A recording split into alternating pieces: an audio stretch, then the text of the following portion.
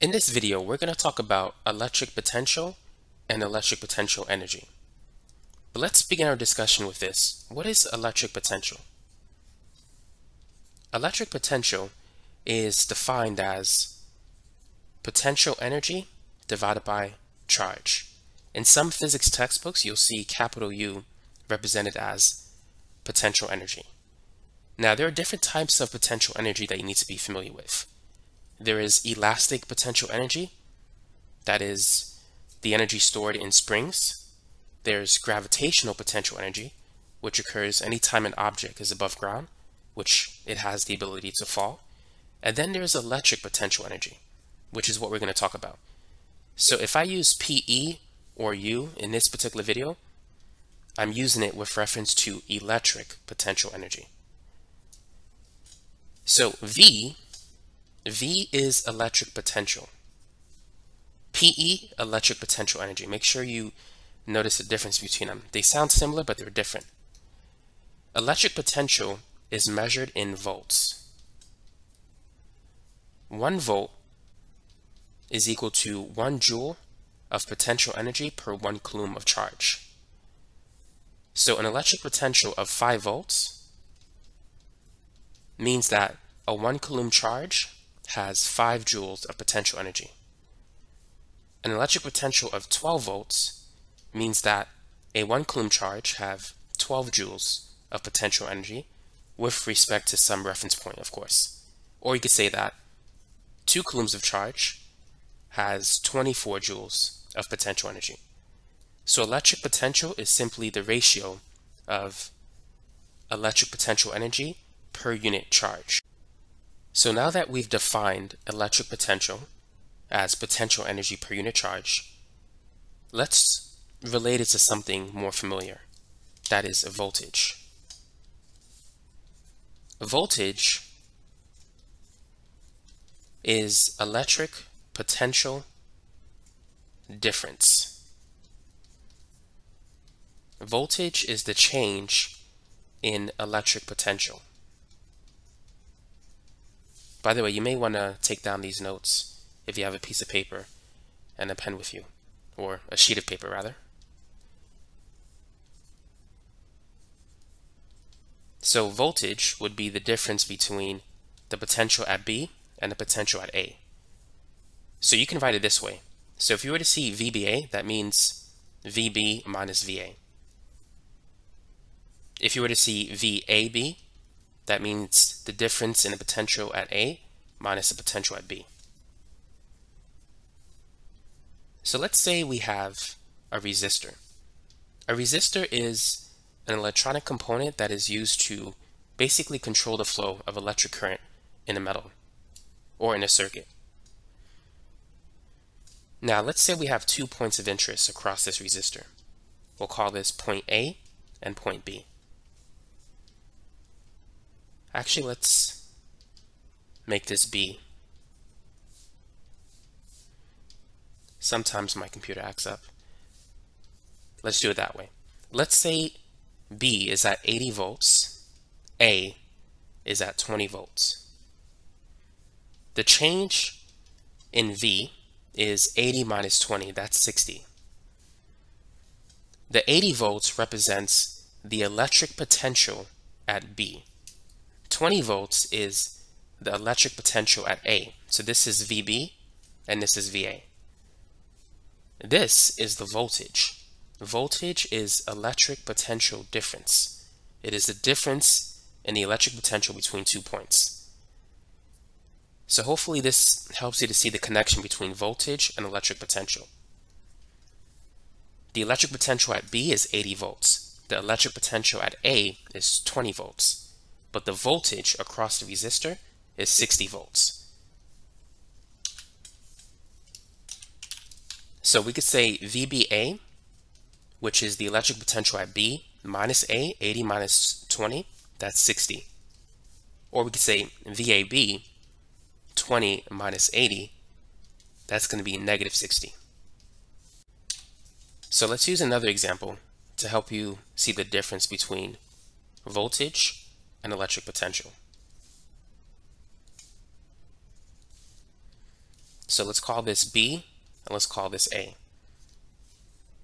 So let's say for B, this is at 90 volts, and A, it's at negative 30 volts. The electric potential at A is negative 30 volts. The electric potential at B is 90 volts. So what is the voltage across the resistor? Go ahead and calculate VBA and VAB. So to calculate VBA, it's going to be the final value, VB, minus the initial value, A. So we're going from, when you think of this, we're going from A to B, initial to final. So that's 90 minus negative 30. So that's positive 120. So VBA is positive 120. Now if we want to calculate VAB, in analyzing the direction, we're going from B to A. So B becomes the initial value, A becomes the final value. So it's final, VA, minus initial. So A, VA is negative 30, minus VB, which is positive 90. So we get negative 120. So let's think about what's happening here in terms of the direction in which we're moving. So during the first part, we're going from A to B. Is the potential increasing or decreasing? As we go from A to B, it changed from negative 30 to 90. So the potential is increasing. Therefore, we got a positive value. Now for the second part, we went from B to A, from a high potential to a low potential. So the potential is decreasing. Thus, we can see why the change is negative. So I wanted to help you to understand the reasoning behind these two formulas, so that if you understand what they mean, you'll remember how to write them correctly. Now let's talk about how we can calculate the work done when a charge moves through a certain voltage. Let's say that the direction of motion is from point A to point B. So the voltage, which in this case is going to be VBA, that is the potential at B minus the potential at A. And if you recall, electric potential is equal to the electric potential energy divided by the charge. So VB is going to be the potential energy at B divided by the charge. VA is going to be the potential energy at A divided by the charge. Now I'm going to factor out 1 over Q. Doing so, I will get the potential energy of B minus the potential energy at A. Or we could say the change in potential energy. So we have 1 over Q times the change in potential energy going from A to B. Now some other formulas that you need to be familiar with are these. Work is equal to the positive change of kinetic energy, but the negative change of potential energy. In a system where energy is conserved, as kinetic energy increases, the potential energy decreases. Think of a ball that's fallen down. As it falls from a certain height, its potential energy decreases, but it's speeding up as it approaches the ground, so the kinetic energy goes up. This is true when the only forces acting on the system are conservative forces. That's when mechanical energy will be conserved. If there are non-conservative forces acting on the object, then this may not apply. So just something to keep in mind. But what we need to take from this is that work is equal to the negative change of potential energy. So therefore, the change in potential energy is equal to negative W. So we have 1 over Q times negative W, which we can write as negative W over Q. And that equals delta V. So if delta V is equal to negative W over Q, we can multiply both sides by negative Q to get an expression for W.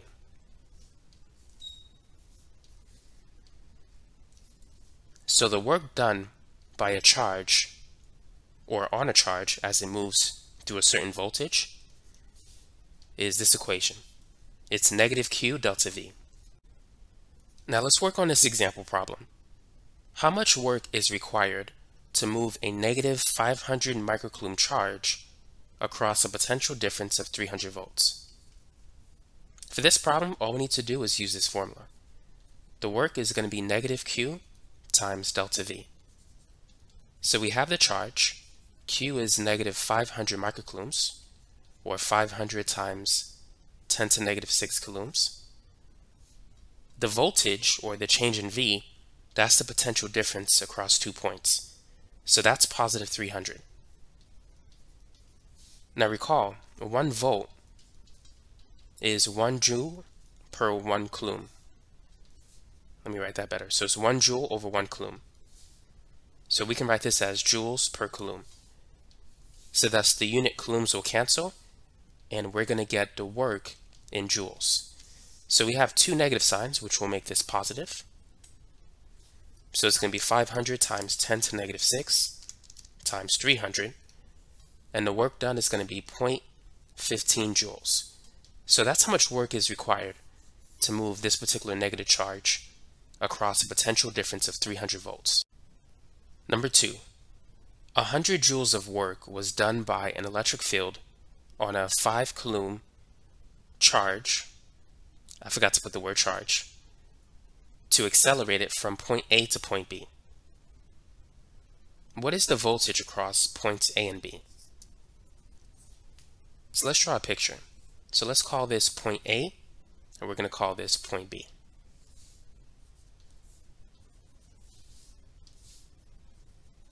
So we're going to move a charge from point A to point B. And this is a positive charge.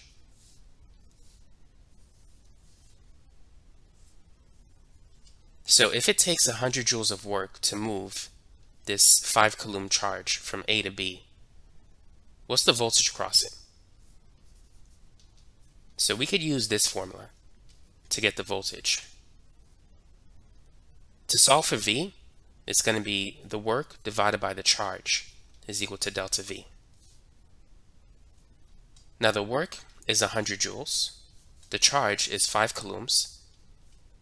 I wouldn't really worry about the negative sign too much. I would focus more on direction, but we'll talk more about that. If you were to plug in the negative sign, you'll just get a negative answer. So 100 divided by negative 5 is negative 20. You could simply say the voltage across points A and B is 20 volts. Now here's a question for you.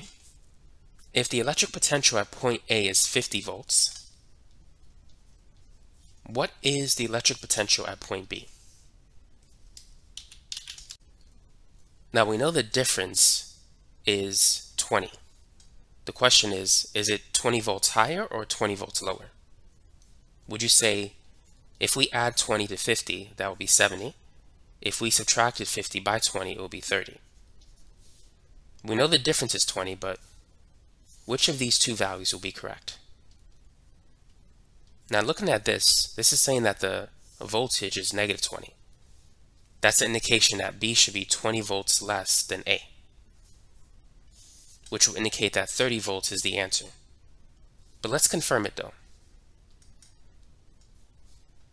Let's say we have 2 parallel metal plates. Let's say the first one has a positive charge and the second one has a negative charge. Now the electric field is going to go from the positively charged plate to the negatively charged plate. Now let's say that at the negatively charged plate, the electric potential is 0. The electric potential at the positive plate is going to be higher. It could be 100 volts. Now what's going to happen if we put a positive charge here?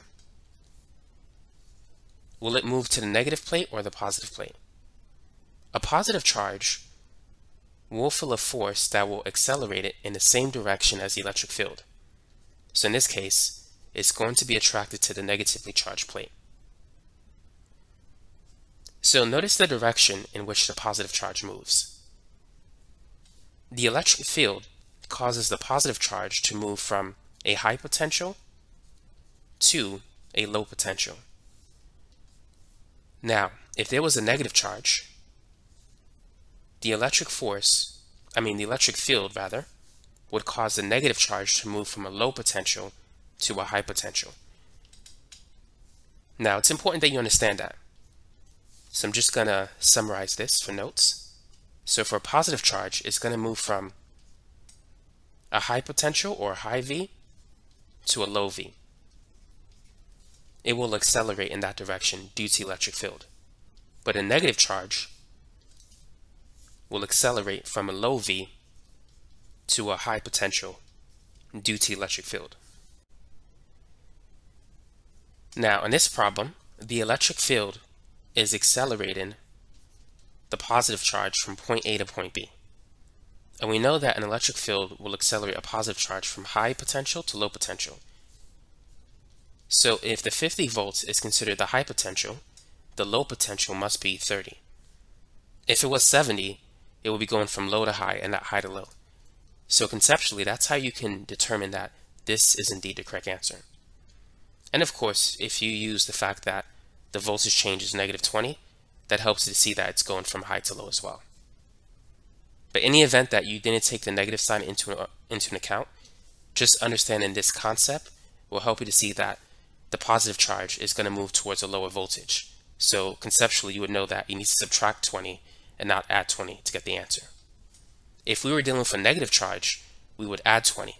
The negative charge will go from a low potential to a high potential, but the positive charge will go from a high potential to a low potential when accelerated by an electric field.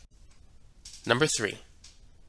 A positive charge is released from rest at point A as shown in the figure below. As it accelerates toward point B, is the charged electric potential energy increasing or decreasing? What would you say? Well, we know that there's going to be an electric field that will emanate from the positively charged plate, and it's directed towards the negatively charged plate.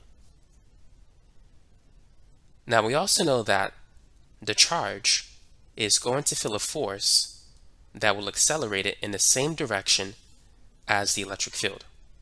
So it's going to accelerate towards point B and then towards point C. Now, how can we describe what's happening with regard to the charge's potential energy? Well, since there's a force that's accelerating the charge towards point B, there must be an acceleration. Based on Newton's second law, the net force is equal to ma. So if there's a force, there's an acceleration. Now, what's happening to the speed of the charged particle if it's accelerating? It's accelerating towards the right. Its velocity is increasing, and therefore the magnitude of the speed is going to increase as well. So v is increasing for this particular particle. If the speed is increasing, what's going to happen to the kinetic energy, which basically answers part B? As the speed increases, the kinetic energy of this positive charge is going to go up, which means that the change in kinetic energy is positive. Now, if the kinetic energy increases, what's going to happen to the potential energy? As the kinetic energy goes up, the potential energy goes down.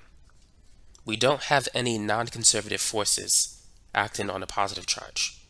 The only force acting on it is the electric force due to the electric field, which is a conservative force like gravity. So therefore, the mechanical energy of the positive charge will remain constant. The mechanical energy is the sum of the kinetic energy and the potential energy. So if the mechanical energy is constant due to the lack of any non-conservative forces acting on the charge, as Ke goes up, Pe must go down. So since the potential energy decreases, the change in the potential energy will be negative. Now, what about part C? Is the work done on this particular charge, is it positive or negative? Work is equal to the change in kinetic energy. So if the change in kinetic energy is positive, the work done on this positive charge is also going to be positive.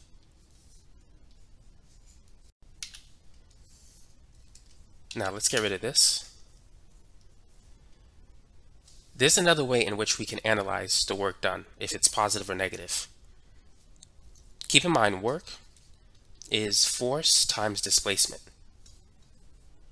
If the force vector and the displacement vector are in the same direction, the work done is going to be positive.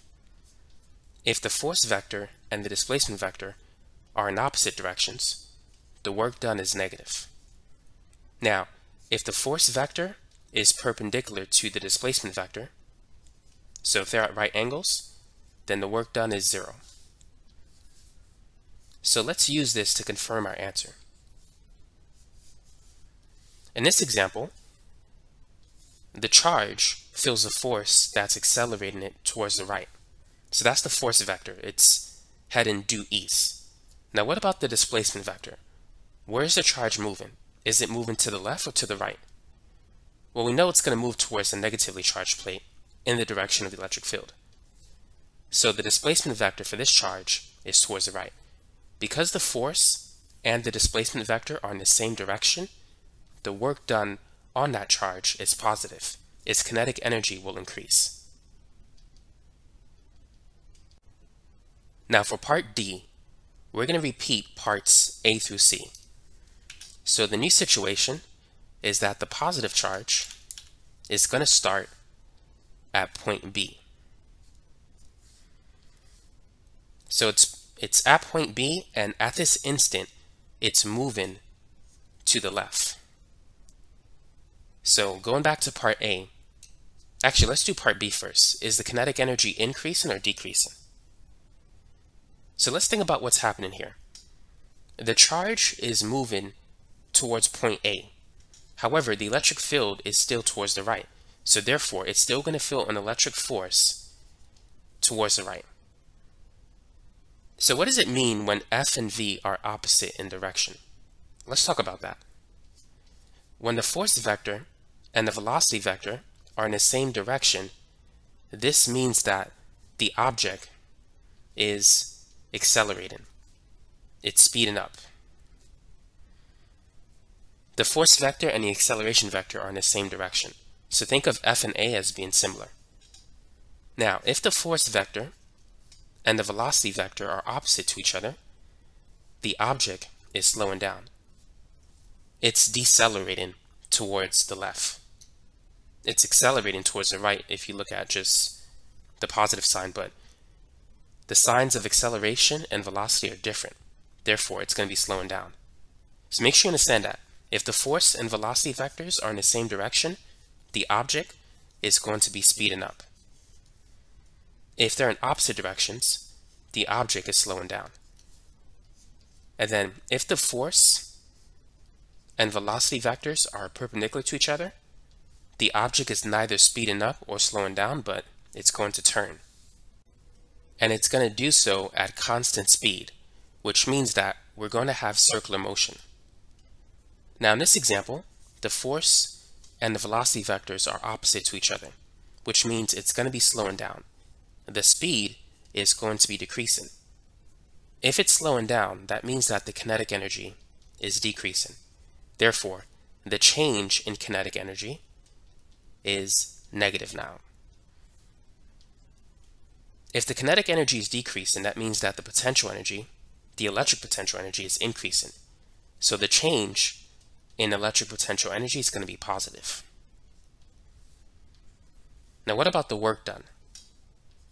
Since the change in kinetic energy is negative, the work done on this particle, or on this positive charge, is going to be negative as well. Because this force, it's not accelerating the charge, it's slowing it down. It's decreasing its kinetic energy.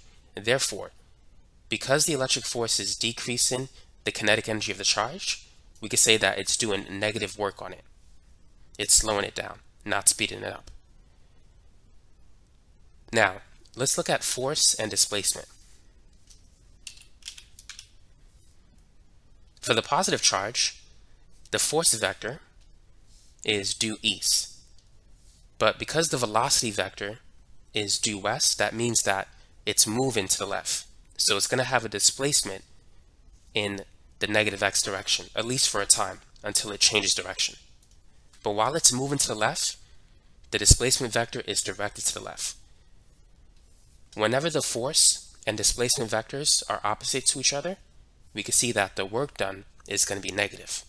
Therefore, the electric field is not speeding up the particle, it's slowing it down. It's doing negative work on it. Number 4. How much work is required to move a negative 50 microcoulomb charge from an electric potential of negative 50 volts to 250 volts? Let's call this point A, point B. So this time the electric field vector is going to be pointing towards the left, away from the positive charge towards the negatively charged plate. Now, the positively charged plate is going to have a higher potential. It's going to be at an electric potential of 250. The negatively charged plate, it makes sense that it's going to be at a lower potential, or an electric potential of negative 50. The voltage between these two is the difference of those two numbers. But before we calculate voltage, let's write the equation for work. Work is going to be negative Q times the voltage. Now the charge, the negative charge, is going to feel a force that will accelerate it in the direction opposite to the electric field. It's going to accelerate towards the positively charged plate. So the negative charge is going from A to B. So B is the final position, A is the initial position. So if it's going from A to B, the change in voltage, or the sign of delta V, will it be positive or negative? The negative charge is going from a low potential to a high potential. So because the potential is increasing, the voltage should have a positive sign. So it's being accelerated across a positive voltage. Delta V is going to be VB minus VA.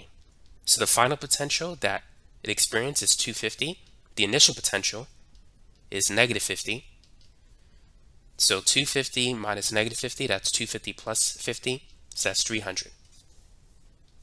So we have a negatively charged particle with a charge of negative 50 microcoulombs, and it's accelerating through a potential difference of positive 300 volts. So remember, an electric field will accelerate a negatively charged particle from a low potential to a high potential.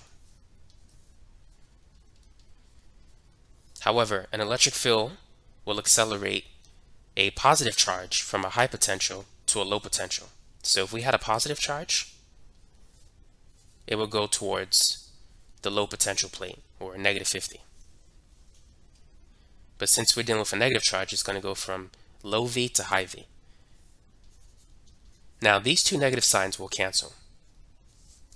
So to get our answer, it's going to be 50 times 10 to the negative 6 times 300. And so the work is going to be 0.015 joules. Now the answer is positive. The question is, does the sign of the work make sense? The work done on this negative charge, should it be positive or negative? Well, since we got a positive answer from the formula, chances are this is correct. But let's analyze it. In what direction is the electron moving? From left to right or right to left? We know that it's going from A to B, from a low potential to a high potential. So therefore, the displacement vector is towards B because it's moving in that direction. Now, because the force and the displacement vector are parallel to each other, they're in the same direction, the work done by the electric field on the negative charge is positive. These two vectors are parallel to each other in the same direction. Now let's analyze it from the other angle.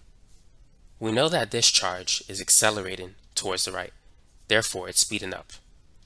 If the speed is increasing, the kinetic energy is increasing, which means the change in kinetic energy is positive.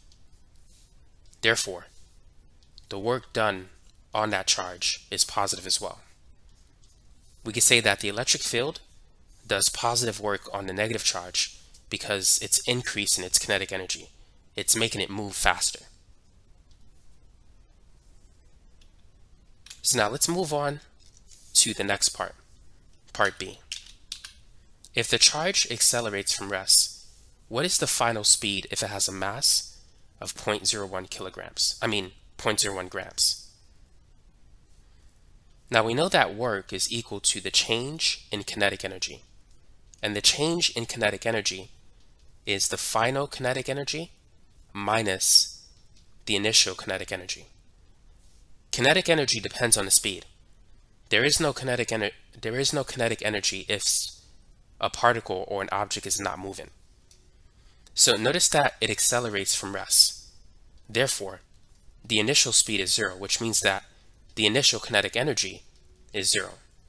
So if this is 0, we could say that the work is equal to the final kinetic energy. So let's go ahead and use that formula. So for this particular example, because it accelerates from rest, work is equal to the final kinetic energy. And the final kinetic energy is 1/2 mv squared.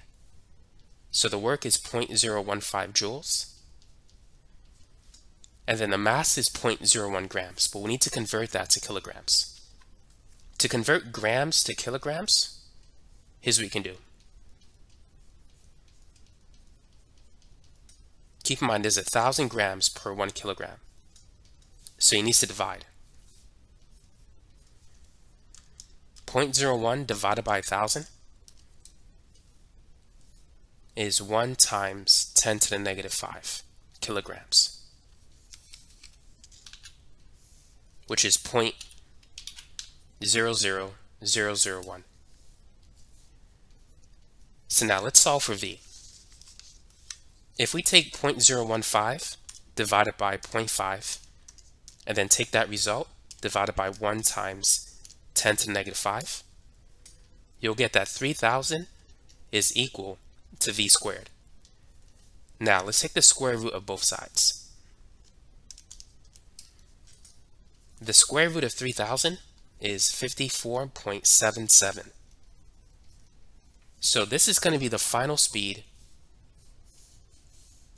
of the negative charge as it accelerates from an electric potential of -50 to 250.